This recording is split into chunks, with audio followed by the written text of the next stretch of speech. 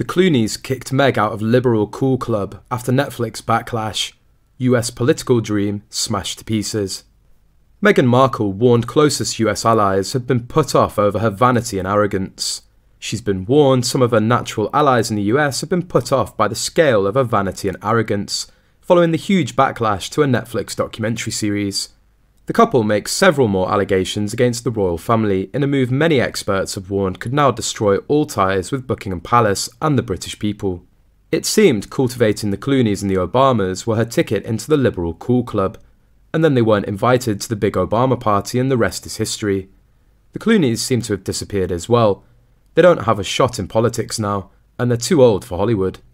George Clooney confirmed he's a Liberal member by saying, "I'm going to keep saying Liberal as loud as I can and as often as I can," Clooney told Newsweek magazine in an interview about the film Good Night and Good Luck, which he co-wrote and directed. Last September at the Toronto International Film Festival, I sat down for a chat with the 57-year-old star. Granted, there were about a dozen other people at the table, but Clooney has a way of working a room so you feel like you're the only one in it. I walk in and it's Tim, Susan, Gore, Vidal, Eddie Vedder, Don Cheadle, Michael Moore and Woody Harrelson, and they're all talking about what they're going to do the next night at the Oscars.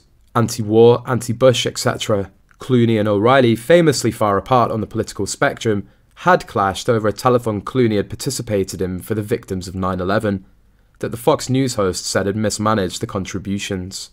Meghan realised that Clooney had long been an active member of the Liberal Party, so she tried her best to forge a relationship with his wife Amal. The good time between the two was rather short and Amal soon ended her friendship with Meg, and George no longer mentioned Meg by name in any political campaigns. Now Meghan has been warned the documentary series has backfired badly on the Duchess in her home country, with her other natural allies turning against her. Niall Gardner, a Washington-based foreign policy expert and royal family fan, told us, "It's striking Meghan has had very little support from the woke liberal elites who haven't come out in force to defend her. The scale of Meghan's vanity and arrogance has even put off some of her natural allies on the American left. This has backfired spectacularly on Meghan and Harry, and this is not the hit that they were hoping it would be. It's alienated the British people, but it's also failed to garner any significant support in America. Americans have no time for complaints against the British monarchy or complaints of being a victim. Only a small minority in America would have any sympathy for her at all."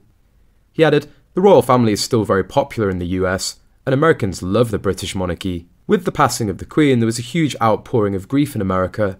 Every US flag was flown at half-mast for over a week. They love the royal family and Meghan attacking the monarchy is certainly not a popular move here." He said, "This is a bridge too far for Meghan and Harry with the royal family.